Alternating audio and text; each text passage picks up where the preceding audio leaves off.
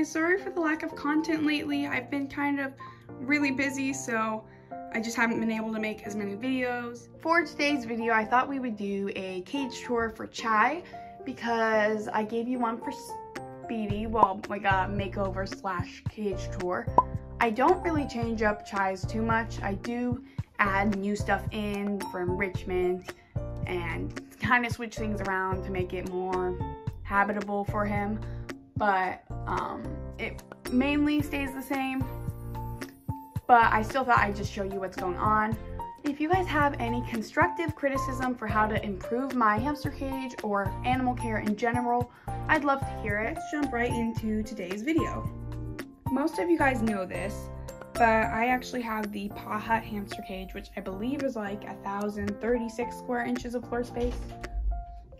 Also, I'm gonna add more bedding in as soon as I get it, and I'm upgrading the wheel hopefully soon to a 10 or 11 inch or 12 inch if I can.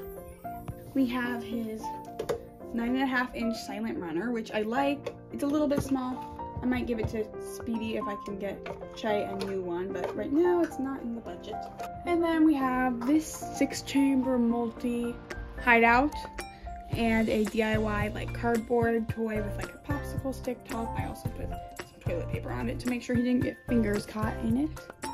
And then a little chew toy of mushroom chew toy that he really likes. And then a little mug that he uses as his little hideout and a rockabye bat. Then he has his Waze camera. It's a Waze V3 and I really like it. It like has a night vision. It also notifies me whenever there's movement in the cage so I can come check on him, and I can also look at the playback and make sure he was just being active and acting normally. So then if anything ever happens out of the ordinary, I will know to take him to a vet or figure out, I can see what's happening. Over here we have the DIY dig box that I made. I also showed this in a short. It was inspired by Victoria Rachel. I think mine's a little bit smaller than hers. It has Eco Earth substrate, corn cob substrate, and like a DIY cardboard substrate. There are some apple branches. His feeding station, but I actually don't put his food in here.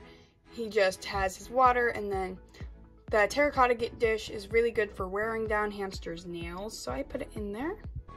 He has a cork log here, and a cork log here. A little wood slit that's on, like, it has little dowels on it to keep it up, and he can just sit on it if he likes. And then right there, he has a little like DIY snuffle mat. I think I got the idea from the Fluffy Hamster or Pancake the Hamster. I can't remember. But, and then also like a DIY little hideout. It's like a peak box.